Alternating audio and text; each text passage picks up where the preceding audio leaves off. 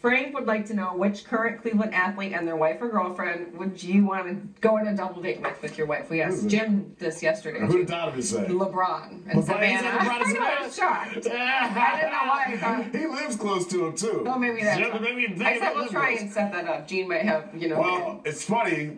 I'm in a wedding coming up in a couple of weeks in Miami. And I will be having dinner with Kellen Winslow and his wife. But he's no longer here. That's not current. So that's not current. Currently, I would have to say LeBron would be up there because it's LeBron.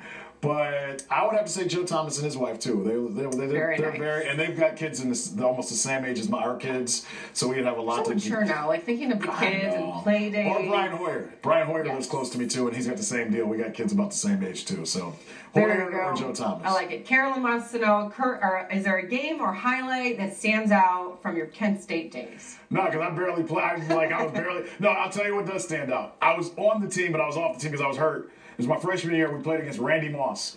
All week long, the coaching staff came up with these defenses to stop Randy Moss, right? Mm-hmm. So we're 95 yards. They're at the 5-yard line, 95 yards away. You guys have seen this highlight. They come out. Chad Pennington fakes the ball to Randy Moss. Our whole 12 guys on defense. I know you're supposed to have 11. I think 12 were on defense. Everybody runs to Randy Moss. The other guy catches it on the other side, goes 95 yards. Next time they get the ball, they run the screen to Randy Moss, and he leaps over a Kent State player. That's when I knew I was going to have to get in TV or radio because I was done, son. I couldn't help it. That was it. That was it. Yeah, it worked. I lasted longer than Randy Moss.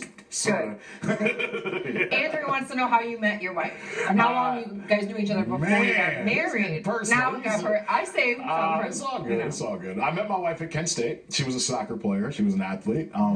So we've known each other. If I'm 36 years old, I've known her for 15 years. We dated on and off throughout college, and then I realized when I was without her that I needed her. She completed me and made me the best man I could be.